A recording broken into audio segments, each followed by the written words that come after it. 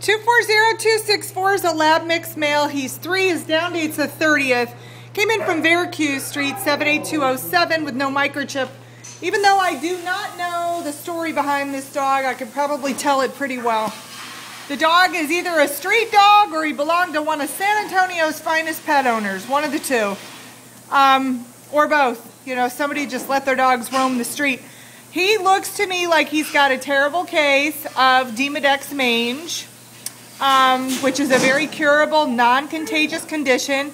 A lot of times it's caused by stress, poor nutrition, and with a little TLC that could be, you know, cured real quick. He just beat down, you know.